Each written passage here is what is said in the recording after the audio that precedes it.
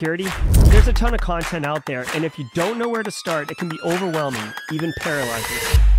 So let's fix that. Welcome to Simply Cyber, a community of tens of thousands of aspiring and active cybersecurity professionals focused on networking, knowledge sharing, and professional development. I'm Dr. Gerald, Auger, Chief Content Creator at Simply Cyber, inviting you to get the answers to your cybersecurity problems with hundreds of cybersecurity videos answering your frequently asked questions, interviewing industry experts, and live streaming daily cyber threat briefings hosted by me. Now get the stories and insights you won't find anywhere else. Hit subscribe now and dig into all the fresh content on the channel and in the community. Nothing should stop you from launching and leveling up your cybersecurity career today.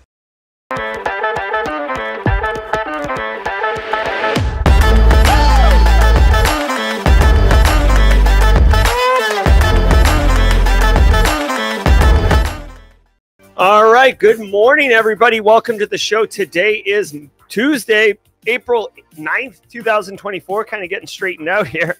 This is episode number 596 of Simply Cyber's Daily Cyber Threat Briefing Podcast. I am your host, Dr. Gerald Auger, and over the next hour, 45 minutes to an hour, me, you, Toasty pops out of Kansas City, Mr. Green reads with his coffee cup and his so hot Right haircut now. Fish, Marcus Kyler, the Yeet Crew, Space Tacos, Kenyon Ezo, Kimberly from the couch, Casually Joseph from the green room, DJ B-Sec in the car, folks over on LinkedIn like Logan Fuller and Raymond Cruz, folks over on YouTube like Ricardo Garcia, Carrie, and Ahmad Abu. We're all going to be shredding the top cybersecurity news stories of the day, and I'll be giving my expert opinion and analysis on each of those stories, on what it means to you as a practitioner, or if you're looking to break into the industry. You're going to get massive value here because you're going to hear about terms, concepts, and the networking is a chef's kiss. Absolutely phenomenal. Believe that. If you didn't know, I do not prepare or research for anything that's about to happen.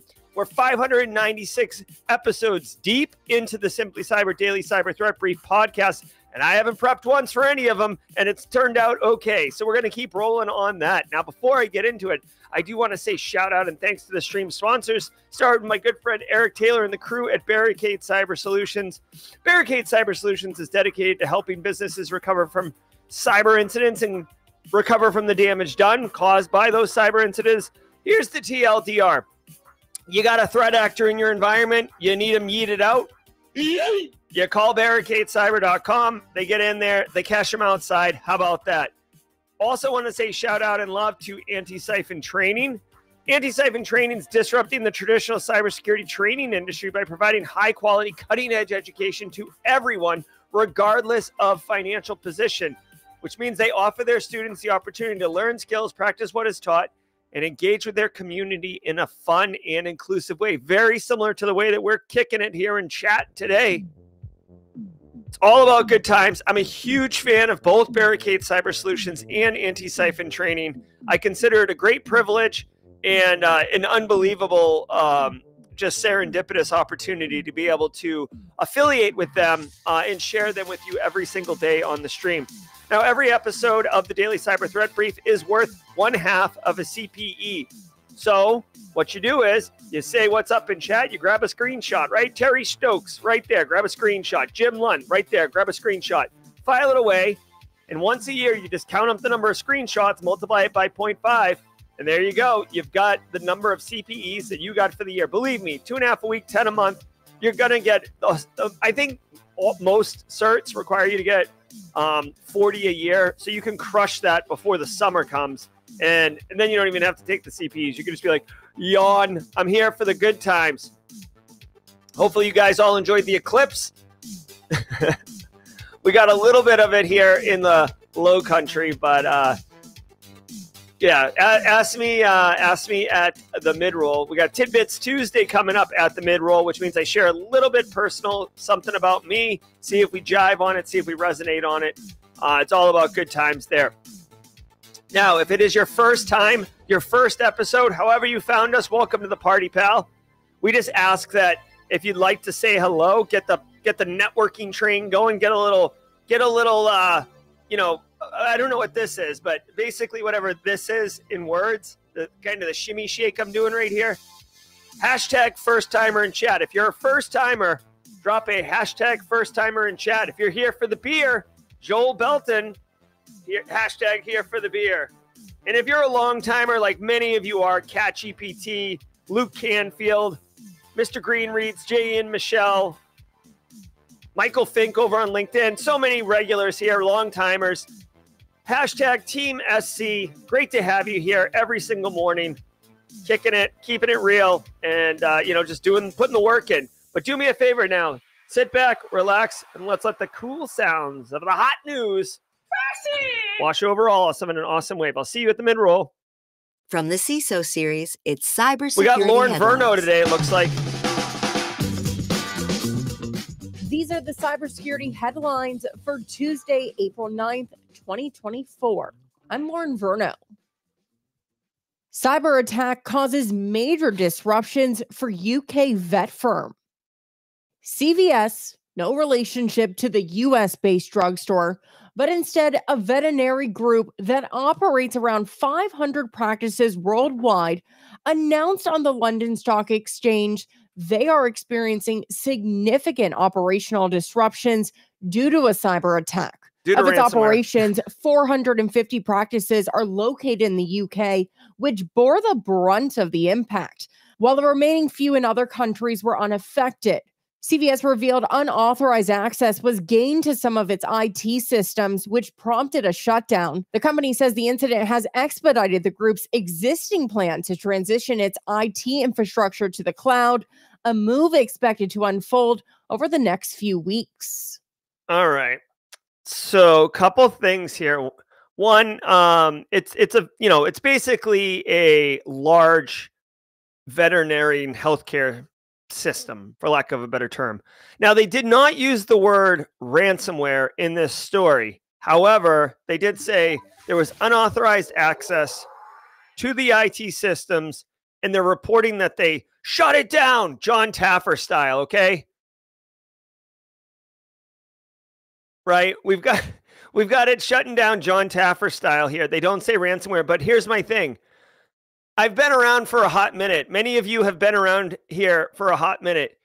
If you have an unauthorized access in your environment, right, like a compromise, whether it's an endpoint or maybe something a little bit more sinister, maybe the domain controller, you might do this. But here's the deal.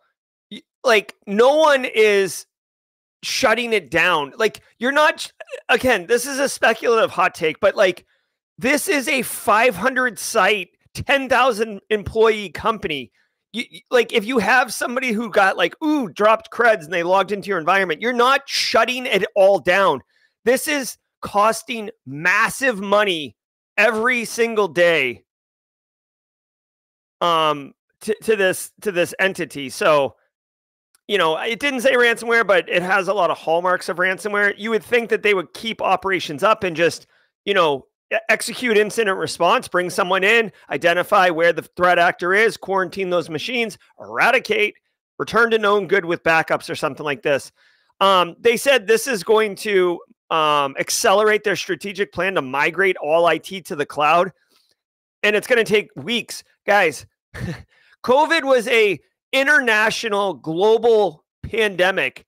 And people didn't snap their fingers and transition to the cloud, especially this is a good size business. Okay. I would call this like mid-size, junior, large size business. No one's like, there's no easy button. All right. You might think there is, but there's not. There's no script you run that Microsoft gives you and you just double click and go get coffee and it migrates your infrastructure, especially because cloud, I know there's like this myth that cloud is just like someone else's computer, but it's not. Like, if you lift and shift IT on-prem infrastructure into the cloud and just stick it up there like infrastructure as a service, you're not really getting the benefit of cloud. The cloud is more services and capabilities and platform as a service, right? So anyways, we'll see how it goes. Standard best practice. I just find this right here wild. It is a publicly traded company, which makes me suspect that the lawyers are involved and they're tailoring the response going out publicly, right? So anyways, it also could be, honestly, it is European based. The patients are animals. So, GDPR does not extend to animals, but obviously the animals owners, they would have the information of those individuals. And if that gets involved in a data breach, GDPR might stink their teeth in, which this group may not be ready to absorb that kind of hit. So, yeah, standard process. It sounds like they're doing incident response. Their response based on the story seems to be overreacting, which is why I suspect there's something more behind it. Data privacy bill pushes forward with bipartisan support. A push for data protection emerges as two prominent U.S. legislators announced they had reached a consensus on a bipartisan data privacy bill aimed at limiting the amount of consumer data that tech companies can collect. Democratic Senator Maria Cantwell and Representative Kathy McMorris Rogers proposed legislation that not only allows individuals to control the sale and transfer of their personal information, but also requires explicit consent for sharing sensitive data and offers the right to sue for privacy breaches. If passed, this would become the first comprehensive national law to protect consumers' data. Okay. I love that there's some like push for privacy and data regulation. I got two things for you. Okay. I mean, this has got a massive 53-2 bipartisan vote. Oh, this is in 2022. So a couple things. One, I've said it before, guys. Data brokers, they are the sleepy giants. They are the puppet masters behind the scene of, basically our, I don't want to say economy, but basically the way that things work now. Data's the gold. Guys, AI. I don't know if you guys have heard of this AI thing. Shall we play a game? This new AI thing. Guess what they use to train AI? Data.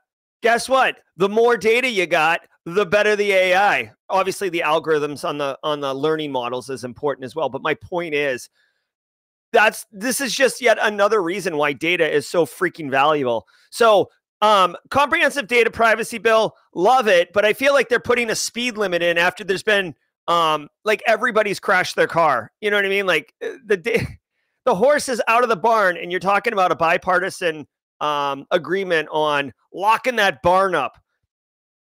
We'll see. I hope they have I hope they put it in, right? Data brokers, it's a shadowy cabal. They have like basically access to everything. And it sucks, honestly, and it just is what it is. These services like Meta, Facebook, Google Mail, you know what I mean? I use Google Mail. You don't pay for it, and you like click through all the things. Like, do you agree to like give up all your data? Yes, I do. Do you agree to name your firstborn Google's? Yes, I do. Like, let me get to that application, right? So even if they do pass these sweeping bills, the end users, the individuals whose data it is, are going to be clicking right through stuff. So you would just hope it's the way they use the data. I bet you a speculative hot take, if I had to have one, if you dig into this a little bit, you might discover that it's all about straight cash, homie. Straight cash, homie. And it's all about generating that sweet, sweet cheddar for data privacy, for data broker companies to navigate the new regulations, right? There's probably some, I'm not talking kickbacks, but I'm just talking about, there's got to be money behind it, right? The idea of like righteousness and like, it just, I don't feel it's applicable anymore. So anyways, speculative hot take, dig in and take a look. I also want to point out really quickly, if you didn't know, there was an effort maybe a year ago. There is a patchwork privacy regulation in the United States, right? So California's got pretty strong privacy law. Maine has got some pretty strong privacy law. Even South Carolina's got a little bit of teeth. So, but there was a push for a national privacy law at one point, like maybe last year or 2 years ago. It was in the last 2 years, and it got swatted down hardcore. One of the things was that every state would have to agree to it, even if the state had a stricter privacy law. So basically, like California, Maine, et cetera, would have to neuter and lower their privacy regulations to align with a federal standard. So obviously that was ill received. But anyways, that's it. Department of Justice hack exposes hundreds of thousands. An attack on a consulting firm that works with the Department of Justice has exposed the data of more than 340,000 people. That's according to a data breach report filed by the consulting firm last week. Now, Greylock McKinnon Associates reported the breach occurred in May 2023, but was not discovered until February of this year. Medicare health insurance numbers, some medical information, and Social Security numbers were among the data accessed by the hackers. According to the record, the consulting firm says it, quote, deleted DOJ data from its systems after the incident, end quote. All right, DOJ data. 340,000 people, not good. Department of Justice, that's where like evidence goes. People, I don't know if informants and like, witnesses like John Doe 1, Jane Doe 1, if that information would be in there where there's a mapping of like the person to the actual identity. So it's in Maine. See, I told you right here, Maine's privacy laws are no joke, dude. You sneeze and accidentally say someone's name. You're like, ugh, like Steve Carell. Like you have to notify Steve Carell that he's been like, if you sneeze in Maine and say someone's name, you got to notify him. Like I'm being hyperbolic, but you guys get it. Socials dropped. Okay. Let's see. Let's see. This company, third-party risk. Someone call Neil Bridges and let him know that third-party risk is actually a thing.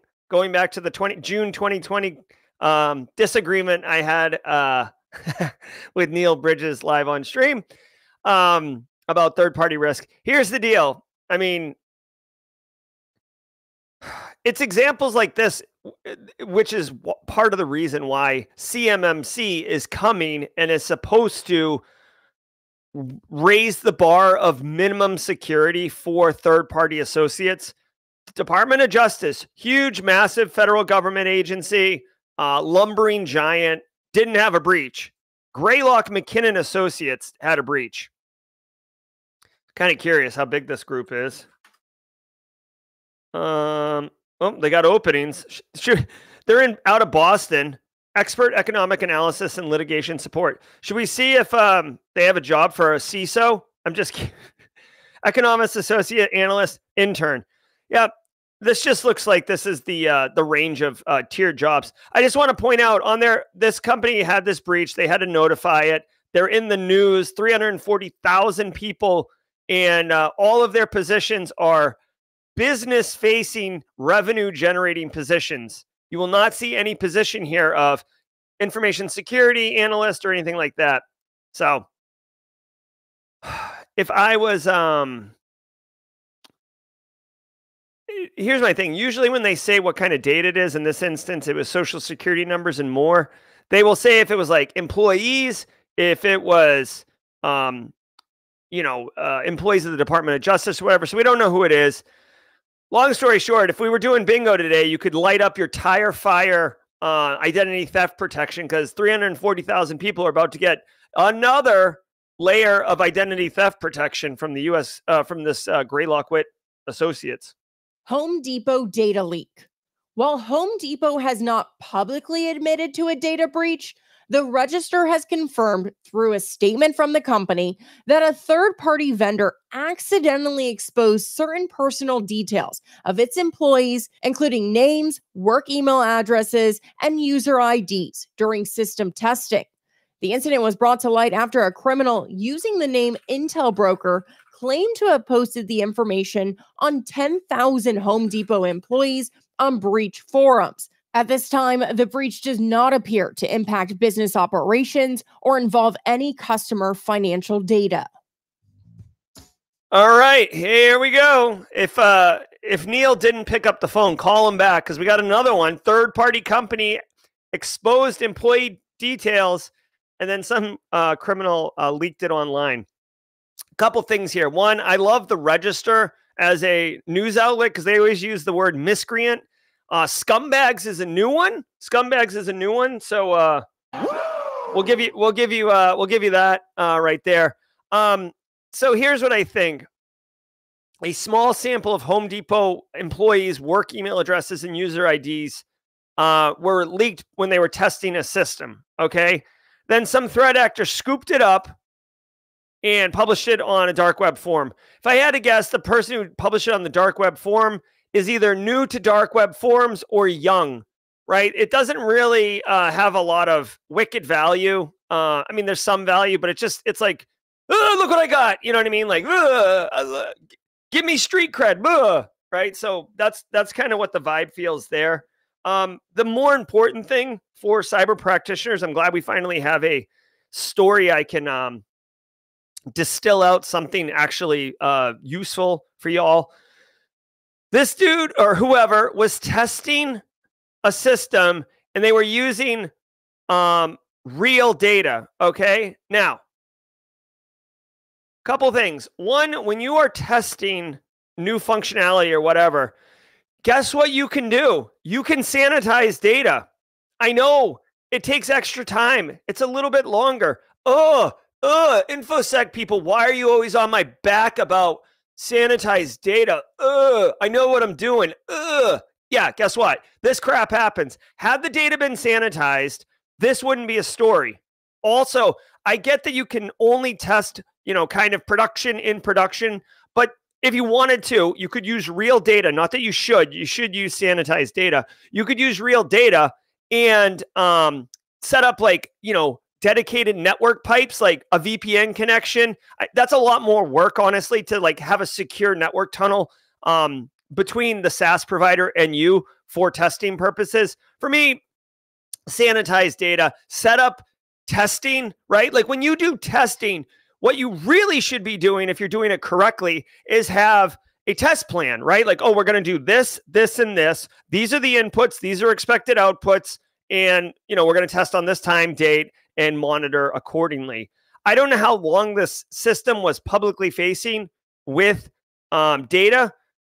It's not like the second it went public, that miscreant was standing there like, ooh, I can't wait to scoop this up. Like you're waiting outside Target on Black Friday circa 2012 before Amazon, changed the game.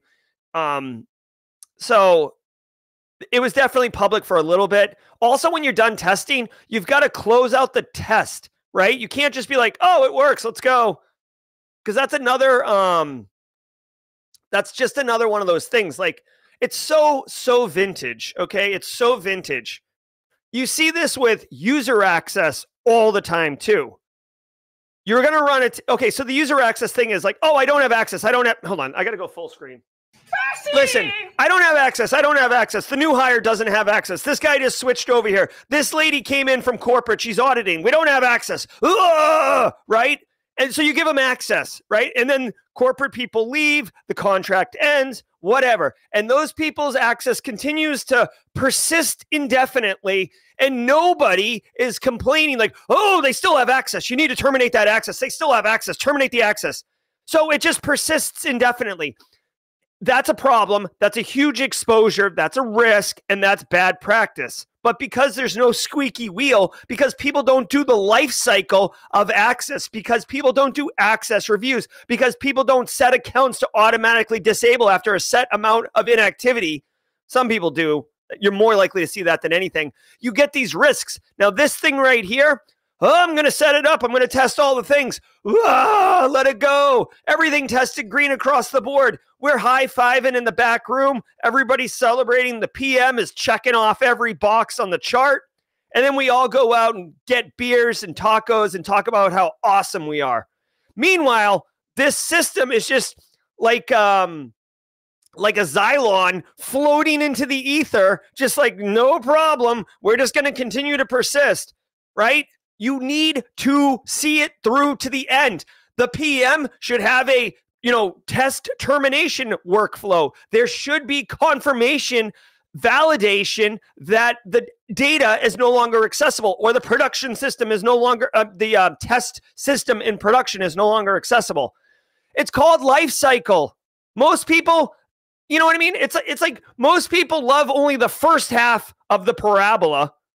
And then they're like, all right, we're at the apex. Woo! And then the back half isn't fun. So F it. Let's go. Let's start up a new parabola. Let's get these projects launched, baby. You gotta see it through, man. You just gotta. All right. And now a word from our sponsor, Vanta. The average security pro spends nearly a full workday every week just on compliance. With Vanta, you can automate compliance for in-demand frameworks like SOC 2, ISO 27001, and HIPAA. Even more, Vanta's market-leading trust management platform enables you to unify security program management with a built-in risk register and reporting, and streamline security reviews with AI-powered security questionnaires. Over 7,000 fast-growing companies like Atlassian, Flow Health, and Quora use Vanta to manage risk and prove security in real time.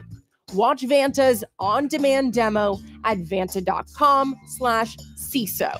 That's VANTA.com/CISO. All right.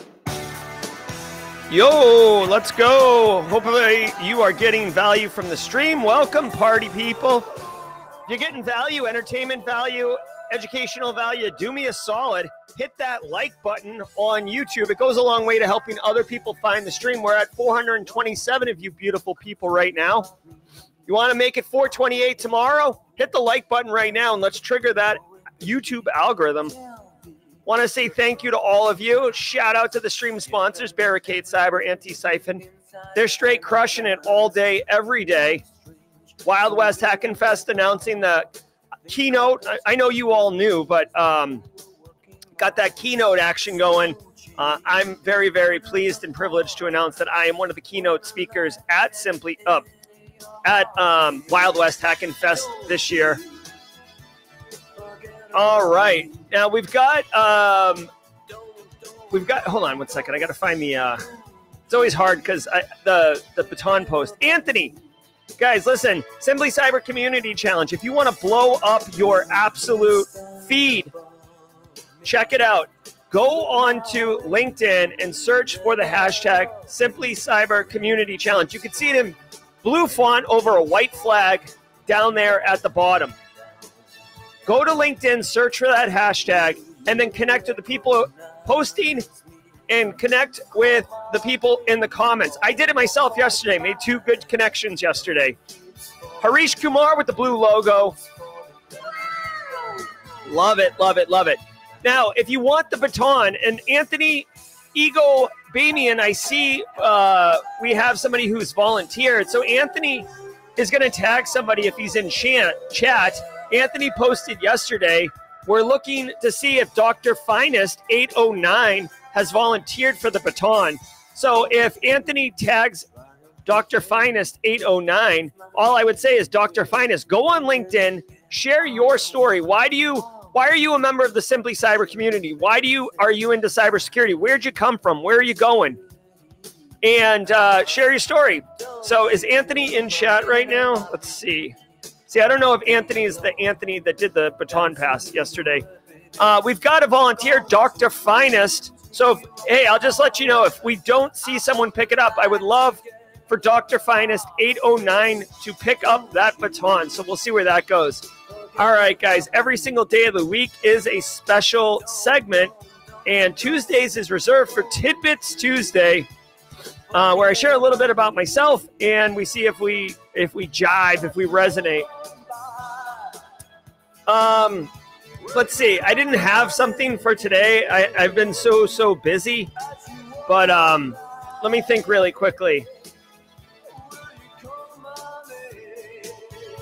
Oh God, I don't have anything. I'm so sorry. I guess a little bit about me. What, like, I don't know. I guess I like sci-fi TV shows. I like action movies and I like sci-fi TV shows.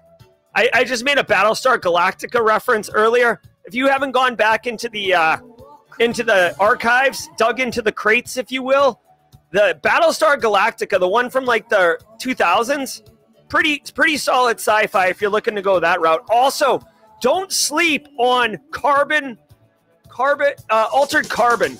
Altered Carbon is a banger, especially season 1. Season 1 of Altered Carbon stands on its own. Just a couple of my favorite sci-fi shows. I recently watched The Three Body Problem recently, so it got me thinking. So anyways, if you're a sci-fi fan, holler at you. I did watch like one episode of the 70s version of Battlestar Galactica, and it was terrible. Oh my God, guys. You want to talk about action movies? Can we get some of this? Arguably the greatest movie of all time. Ridiculous. Actually, this is not the greatest action movie of all time. If we're gonna be real, the greatest action movie of all time, and I will fight anyone on this. This is the greatest action movie of all time, hands down, bar none. Yes, right here. You know this. And you youngins, you Gen Alpha, Gen Z, or whatever gen you are, if you don't know about Commando, cancel all calls, cancel everything, and get into this. This was Apex 80s action. All right, let's get back into the news and finish strong. We've got kind of a wild card jaw-jacking. I'm not even sure what's going to happen. Change Healthcare ransom again? If you're listening to this episode, you might have missed that I put a question mark after that title.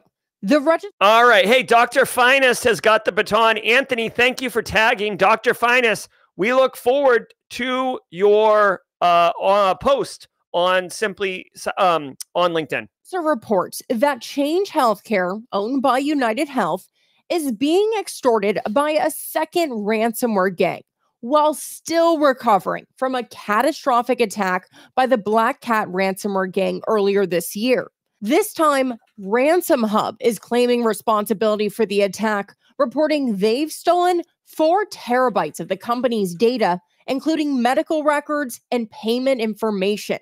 The group says the healthcare group has 12 days to pay the ransom, and they only have, quote, one chance in protecting your client's data, end quote. As of this recording, Change Healthcare has not released any updates about this alleged ransom on their dedicated cyber response page. All right. So in full disclosure, Eric Taylor actually sent me this story last night. I didn't know it was going to be today's story, obviously.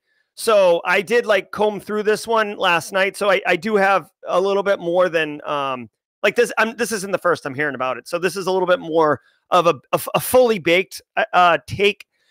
All right, here are my thoughts on this one. Change Healthcare gets second ransomware dilemma. Now, my understanding is they haven't been hit with a second ransomware, okay? They're being threatened with a data leak, okay? So basically, another actor called Ransom Hub. So Ransom Hub is a new threat actor group, all right? Ransom Hub is saying they have 4 terabytes of data, and unless Change Healthcare pays them X amount of money, whatever it is, they're going to release it. Okay, so Change Healthcare already executing their IT recovery plan. Second, Alfie, just let's level set for a second.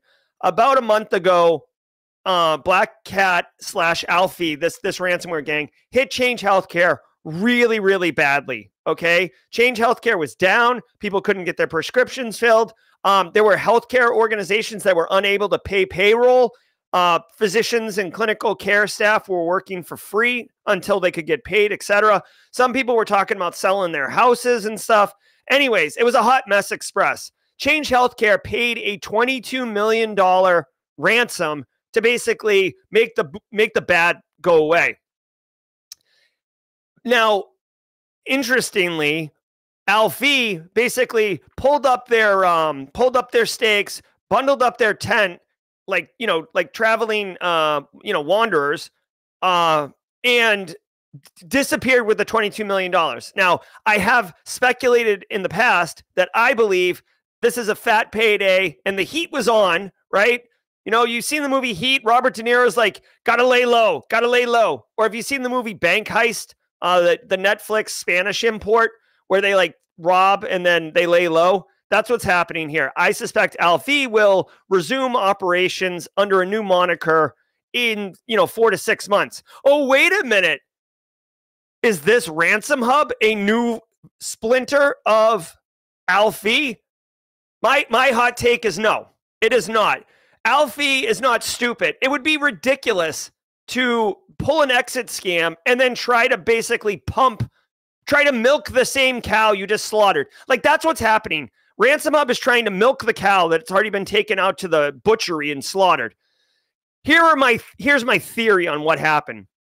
Again, the story is Change Healthcare is being basically extorted by another threat actor. Here's what I think happened. I have a couple hot takes on this one, okay?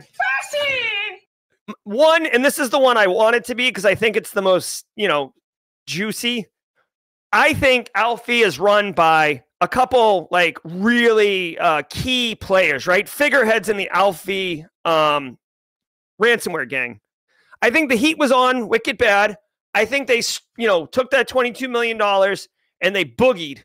Now there's a second tier, maybe like the loyal threat actors, right? The loyal ones who have been there for a while. They don't get a pension or a retirement plan. So how is the leadership going to take care of their underlings? Hey, they probably gave them a little bit of money, but they said, hey, here's 4 terabytes of data. Try to squeeze them for some more money. I believe that's why Ransom Hub exists now. Ransom Hub, by the way, just came on the scene in February of 2024. Seems coincidental, right? So they just popped up and now they have something. And they're only giving Change Healthcare one chance. I also suspect it's because they realize that there isn't a lot of value to what they're doing. And they're just trying to make a, it's like Eminem and 8 Mile. He's like, they're like in the back, like palms are sweaty, mom's spaghetti puked up all over them, right? They're about to go up and, take that one shot. So they're trying to shoot their shot. I don't think they're going to get the money. I don't know if Ransom Hub is going to, I almost feel like Ransom Hub is like a shell company that they're just stood up for this one thing. That's my speculative hot take. I am not in the dark web. I'm not on their Telegram channels if they have those. I'm not getting DM'd by, Alfie or Ransom Hub about these things. It's just my thoughts. The other thing that could also be possible is that because Alfie has exited and there's like a vacuum, basically, that some enterprising threat actor scooped up the data. Maybe they don't even have it. Maybe they're just posturing that they do, and they're just trying to get a quick payday. That could be totally there, right? Because Alfie is technically backed out. So, Alfie's not going to show up and be like, whoa. Ransom Hub is not reputable. All right, bro. So it's basically like, I almost feel like it's like some wealthy aristocrat who got rolled by some like organized criminal thugs. And now some petty thugs are like walking by and they're like, yeah, let's stick them too. Like, let's rob them too. So anyways, that's my thoughts on that. I don't know if Ransom Hub will turn into a thing. And I don't think it's Alfie rebranded. I think it's too soon for Alfie to turn into Ransom Hub and then attack the same victim. So that's it.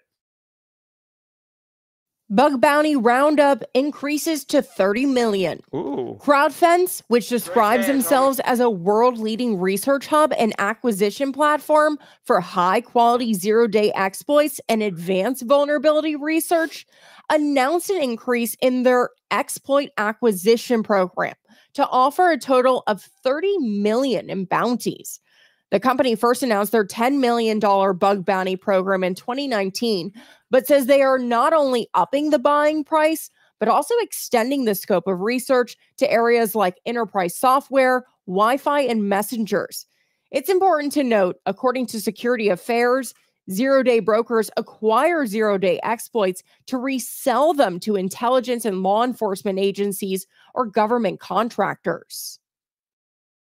All right. $30 million exploit acquisition program. All right. Ooh, 0-day broker announced a $30 million offer. So check this out. I want to see really quickly. Yeah, $30 million. Okay, so check it out. If you've read Nicole Pelroth's book, This Is How They Tell Me the World Ends, which is an absolutely awesome book. Okay, so real quick book review. Because it's all going to make sense in a hot minute. And again, I'm telling you guys, it always goes back to money. Straight cash, homie. Okay, this is the book right here. This isn't the actual book covers, like dark with yellow writing. You can see it right. No image available. Brosif. What are we doing here? Whatever. Anyway, hold on. It's important because this book is that good that it's important. Here it is. This is the book. If you see this book, scoop it. I'm telling you, this book is amazing. If you've read this book, let me know in chat what you think about this book. It's awesome. It's awesome. It's so good. Okay. So check it out. One of the first things that she talks about in the book is kind of the rise of the bug bounty and exploit sales, dark web, not dark web, but like black market, if you will. So remember, nation states, they've got money, right? And they use 0 days. 0 day is basically a vulnerability that doesn't have a patch. You can have a 0 day in anything, okay? Oh, there's a 0 day in Exchange. Oh, there's a 0 day in WordPress. Whatever, it doesn't matter. It's only really valuable if you have an active exploit, right? So think about it this way. Imagine there's like a dragon, right? This is taking it back to The Hobbit, okay? So get your Tolkien out, but this is going to make sense. Imagine you've got this big, huge, bad dragon, right? It's terrorizing the land, whatever. And right under its armpit is a missing piece of its armor, and it's very vulnerable there. That is a 0 day. It's unpatched. Dragon doesn't even know about it. The village people figure it out, right? The YMCA village people, right? Now, just because the dragon's got the hole in its armor, that doesn't mean anything. The dragon's still tearing the cities up, blowing fire everywhere, flying around, doing its thing. Because there's a 0 day does not mean bad yet.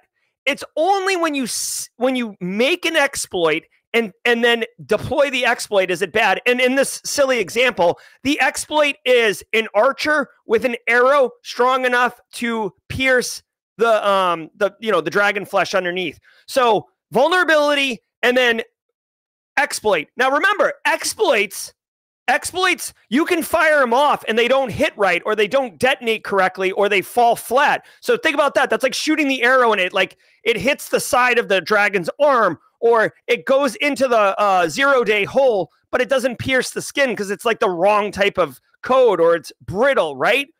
So hopefully this all makes sense. You can have a 0 day and it's not really that bad yet until you get an exploit.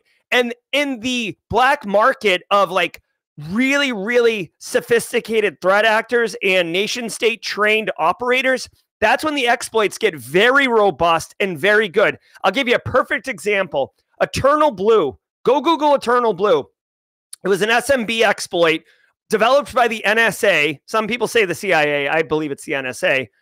And it was incredibly effective and incredibly robust.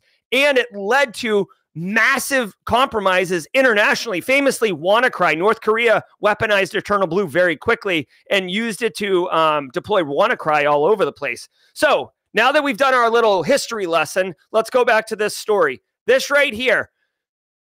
Nation states will pay millions of dollars to get their hands on really robust exploits. And it's because if I give you, hey, if you're an operator and you're basically a Lord of War, and you are going to develop something that can hit a Windows Server operating system, 100% of the time, and I give you $2 million, and I'm the only one who owns it exclusively, then I have an advantage, like a military advantage over my adversaries. Now, on top of that, because it's software. I can sell it to you. I can sell it to the Libyans. I can sell it to the Canadians. I can sell it to the South Africans. I can sell it to the Antarctics, right? I could sell it over and over again because it's not a manufactured product. It's intellectual property that can be multiplied. So all of that is to say this company is willing to offer $30 million for high-end exploits. Do you know what that means? Really quickly, from a business perspective? Straight cash, homie. If I'm a business and I'm going to pay $30 million for an exploit or collection of exploits, how much, do you think I'm going to make less than $30 million on it? Hell no.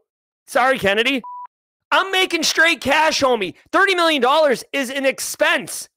Your return on investment needs to be higher than $30 million. To me, the lead is hidden right in the title. The market for black market, highly effective exploits is blowing up to the point of 30 million, bro. I'm sure that is maybe a larger pot and can be multiple exploits and stuff like that. But my point is, this is directly indicative of what the market is for those exploits. And you know who has more than $30 million to pay? Nation states. Private citizens aren't like, oh yeah, what do I get my wife for Mother's Day? Oh, what would be the perfect gift? Oh, you know what?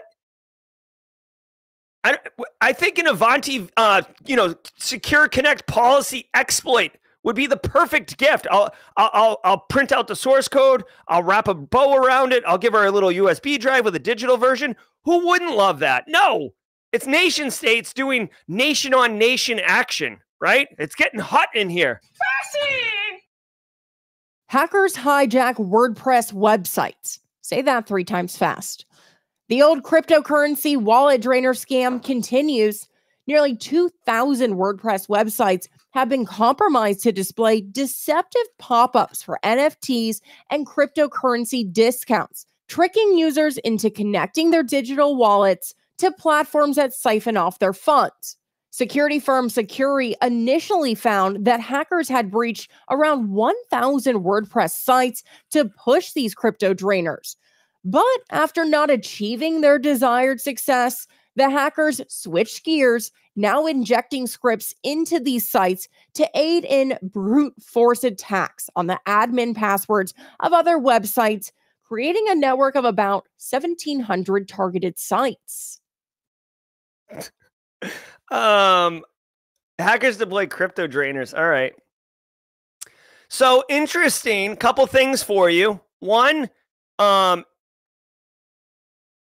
is you can have malware that's not really hurting you directly or stealing your creds, like info stealers and stuff like that, but just basically vampire sucking your resources, your electricity, everything like that. Remember, if I'm crypto mining on your assets, then the expense of mining isn't my expense. It's all profit. It's pure straight cash, homie. Right? So, if you're running WordPress, what I would say is you can see Securi. Securi is I believe they're a website, like a web app scanning tool for vulnerabilities, if I'm not mistaken. They found 1,000 WordPress sites. Hold on. Yeah. So actually, you know what's interesting? The WordPress sites themselves aren't hosting the miners. They've been compromised to promote, I think, advertise the miners. With malvertising and YouTube videos.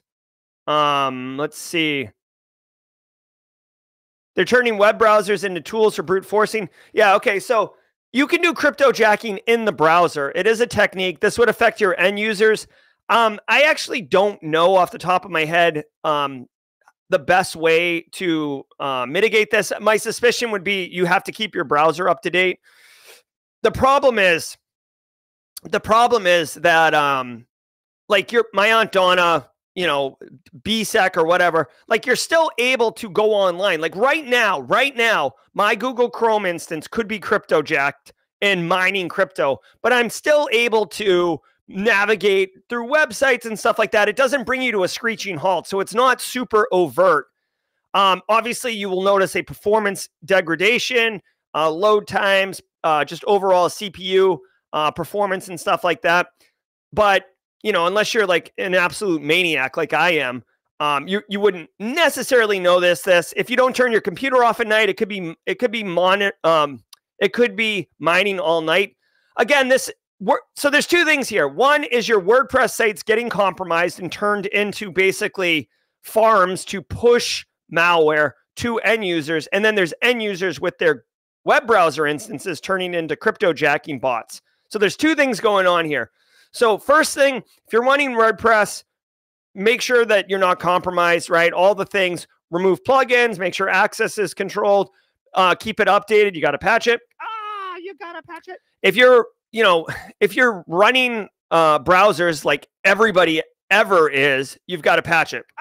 You got to patch it. Right? It's basically, that's it. That's all there is. You know, so basically it sucks. Cryptojackers. Also, I just want to point out really quickly, if you didn't hear, Charles Finfrock of this fame. I'm a crypto evangelist. I love it, love it, love it. Charles Finfrock, who's a friend of Simply Cyber community, and many of you know him already. He's got an emote in the tray. He's actually coming to he's coming to the Low Country tomorrow. He's coming to where I am. He's going to be in this studio tomorrow. And he's actually going to be filming 2 micro courses. We've got it all lined up. And one of them is crypto for GRC people. And it's really all about, it's not about crypto like, oh, this is how crypto works, and here's how you can get your sweet NFTs. It's more like things like this.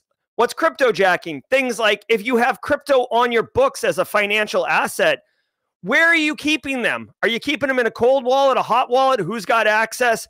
Like it's really about governance and risk management of crypto assets and crypto attacks. So it's kind of cool. It's very specific, but you all ask for micro courses. And, you know, I mean, it literally, maybe I need to rethink the Simply Cyber Academy, because it takes me like 6 to 9 months to crank out a class. Let's go. New malware variant emerges. There's a new malware in town. Threat hunters have identified a new malware named Latrodectus, actively involved in email phishing campaigns since late November of 2023. According to joint research by Proofpoint and Team Simru, the malware is a sophisticated downloader designed to evade detection and retrieve additional payloads for executing arbitrary commands. It's believed to be developed by the same individuals responsible for the ICE ID malware and is being used by initial access brokers to spread further malware infections. All right. Let's see. Do we have a graphic? Yeah, we got a little graphic. Hey there. Hey. What do we have? What's a All right, so Latrodectus infrastructure, I'm not familiar with it, but you can see here, way to go. They have a dev server. They have a T2 server, which is a new term to me. I've heard of C2, command and control. I don't know what T as in Tom 2 is. So I'd be curious about that. If anyone's got a thought or heard the term T2, let me know. But you can see here, it's your classic infrastructure. This is more, it's interesting. This has the ICE ID infrastructure. ICE ID was a really, I guess, prolific piece of malware that was out there all over the place. This is what looks to me as a kind of post-exploitation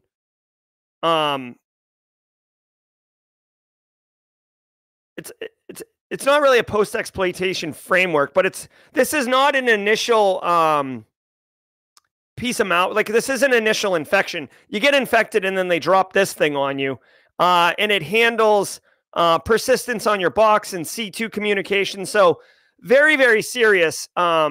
It gets deployed through, I guess it is initial infection. It gets deployed through email. So obviously all your standard email practices around email security gateway, educating your end users, EDR on the agent, because the malware will have to detonate on the endpoint.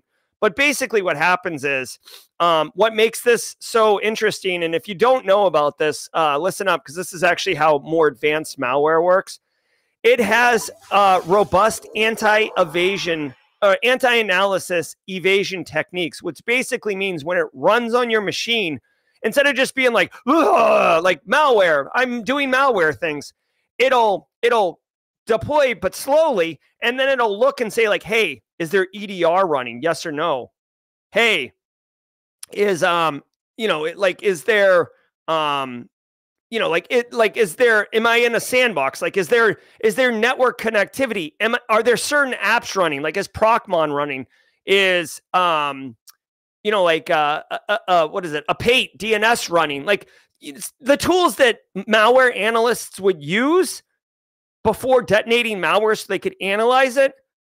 That's what like anti-analysis evasion is. It's like looking to see all those things before detonating to make it more difficult to discover that you're running malware or to be analyzed for malware. Also, they said that the C2 traffic, which is basically the data sent back to the server for commands and whatnot, is encrypted. So even if you detect it and sniff it, you can't read it.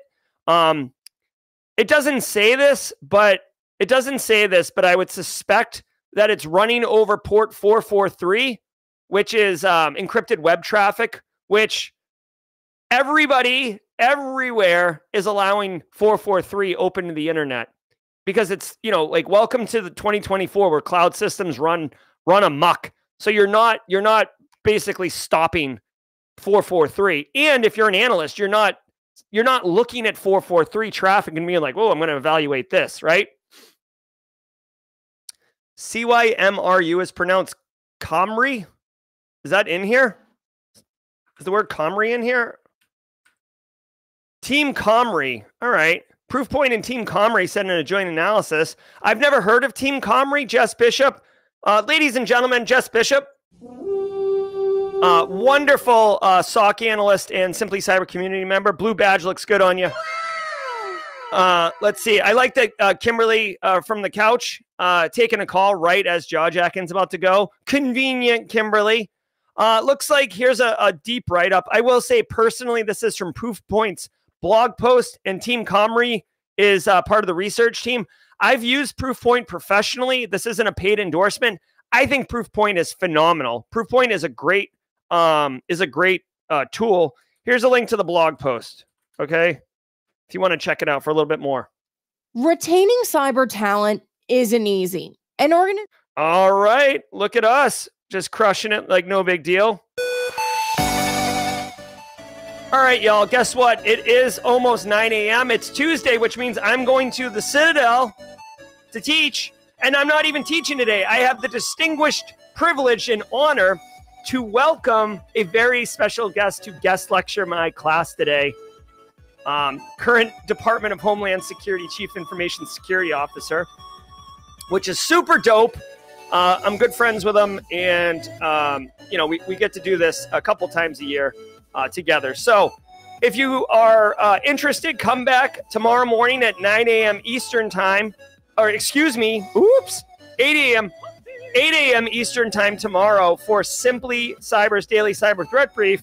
Mark your calendar, because on Thursday we're welcoming Savannah Lazara, Red Team operator, keynote speaker at the Red Team Village last year.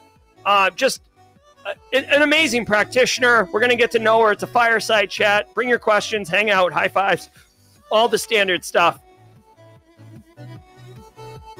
Oh, hey, I'm just getting an update right now. A T2 server is a very elastic AWS server that can burst CPU speeds. I don't know why they included that. It's not really part of a IT infrastructure. All right, it looks like we're not going to have jaw-jacking, so set your expectations all. Grab your tissues. Grab your tissues. We do not have jaw-jacking. DJ BSEC has some personal matters to attend to. I will answer one jaw-jacking question from Gary Sturgiadis, blue badge and fellow beer lover. We had the story about the exploits and the $30 million, right? Where is it? $30 million, okay? Gary said, if the market for exploits is increasing this much, does this mean defenses are getting better? Initially, I thought that, Gary, but as I mulled over it, I honestly suspect that there's two things going on here. One, yes, defenses are getting better. But two, the market, if you think about just like a free market and economy, you know, supply and demand, people will pay, you know, based on supply. So I think the market is dictating that, hey, like there's more people wanting 0 days and exploits. We've got elevated military conflicts internationally, right? I mean, there's several global conflicts going on right now. There's this BRICS thing that's kind of growing up. There is U.S. elections coming up in November. There's a lot of hot stuff going on. And I think this market movement indicates that there's just a richer demand for that. Again, I think we can both be right. I think defenses are getting better for sure, but I suspect it's because the market is dictating that price point. All right, I saw a super chat come in from Toasty Pops, Kansas City's own. We just become best friends. Yep. Join me tonight at Tall Trellis Brew, 5 to 9 p.m. Oh, hey, listen, if you're in the Kansas City area, it looks like the Simply Cyber Kansas City local faction is hosting or is holding a Kansas City local meetup. You guys can all Travis Kelce and Patrick Mahomes high-five each other at Tall Trellis Brew, 5 to 9 p.m. tonight. Thank you so much, Toasty Pops. Still looking for that flag. I swear to God. It's somewhere. I haven't forgot. All right, guys. We tried to get Kimberly Can Fix It to jump on jaw jacking just to push it a little bit, but we couldn't. That's okay. Guys, do me a favor. Have a great day. I will see you all tomorrow morning at 8 a.m. Eastern Time. I'm Jerry from Simply Cyber. Until next time, stay secure. If you enjoyed that content, keep the cybersecurity train going by connecting with the other Simply Cyber community resources. We have the Discord server that's lively and always keeps the conversation going. You can connect with me directly on LinkedIn. And also every single weekday morning on the Simply Cyber channel, we're doing live daily cyber threat briefings, 8 a.m. Eastern Time, as well as Thursday at 4:30 p.m. We're doing live stream interviews with industry experts, and we produce videos that we push out every Wednesday morning. I'm Jerry from Simply Cyber. I hope you enjoy.